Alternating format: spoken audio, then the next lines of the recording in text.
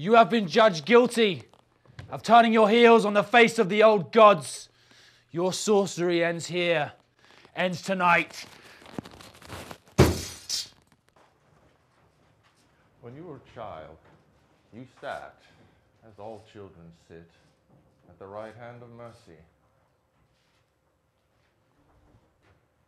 As a man, that hand wears an iron glove. You wear the hard winds of many battles on your brow. Time we have here is a luxury, General. To waste it for the sword makes you a slave.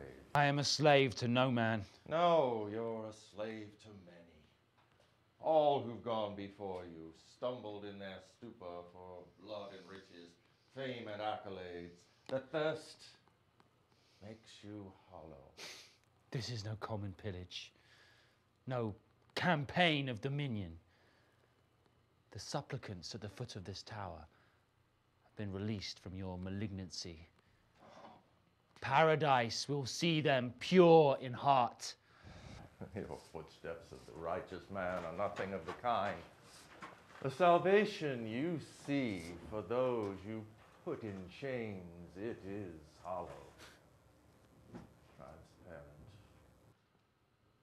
My calling is higher than your conjurings, wizard. Whatever the gods hold for me, I glimpse through our conquests, the spreading of our way. If the rivers must run red to see it through, then so be it. This is the law. My calling is higher than your conjurings, wizard. Whatever the gods hold for me, I glimpse through our conquests, the spreading of our way.